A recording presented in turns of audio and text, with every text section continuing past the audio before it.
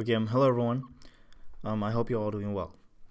Okay, so in the last video we talked about initializing variables, right? So we've talked about declaring variables and initializing variables. So far we are declaring variables on one line and initializing them on another line. So what we are doing right now is declaring a variable like, let's say, an integer, right? Basically an int, and we are calling it, you can give it any name. So I'm going to declare a variable called, let's say, number, and I'm going to set it, oops, I'm just going to declare a variable called number. Well, this is part of what I'm going to talk about today. I think I went ahead of myself. All right, so this is what we're doing so far. We've declared a variable this way, right? And we've moved on to the next line, and we have initialized the variable. We've given it, or we've assigned it, or initialized it with, let's say, a number. I can say 5. We can go ahead and use the system.out.println statement to print out, the content of number. Let's try this. Compile this and then run it, and it's displaying 5. We have declared a variable of type int, stored an integer of 5 in the variable, and we are displaying the content of number. This is variable declaration, right? We are declaring the variable, and this is a variable initialization, right? We are basically we are assigning a value to the variable. Now you don't have to do this on two lines. You don't have to do this separately. There's a way, or there's a shortcut to basically do both on one line. What we start off with declaring the variable int number, and we can initialize it this way, is equal to 5. We don't need this. The same thing as doing it on two lines. So basically we can initialize the variable number, set it to 5. We are doing it on one line.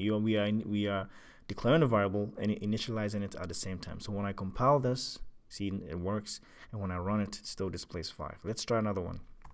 Let's create a double, right?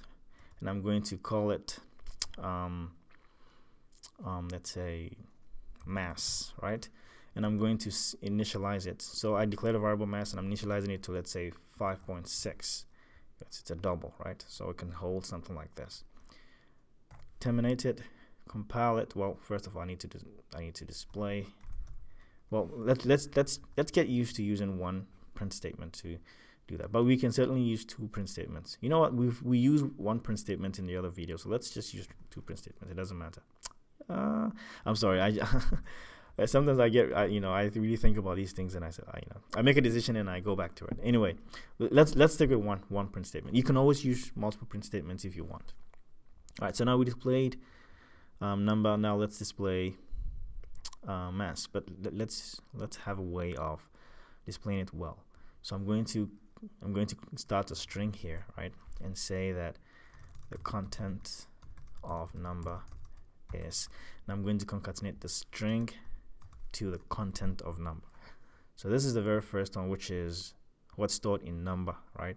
And I'm going to basically concatenate a new line character to move to the next line, and then create another string and say the content of mass is, and I'm going to concatenate it with the content of mass here, the content of the variable mass. Compile this, run it, and now it says the content of number is 5, the content of mass is 5.6, and we can see that it's working. So we can declare variables and initialize them on the same line. We don't have to separate it. All right, this here is the same as declaring a variable int number with a semicolon, and then also saying number is equal to 5, like we saw, in the very first beginning of this video. But we don't need this once we do everything on one line, this way, okay, and this way. All right, so I just wanted to point it out to you, okay.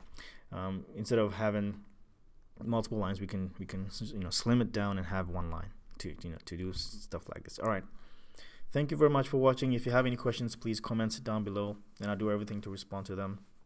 Take care of yourselves, and I'll see you next time with the next video. All right then, bye bye.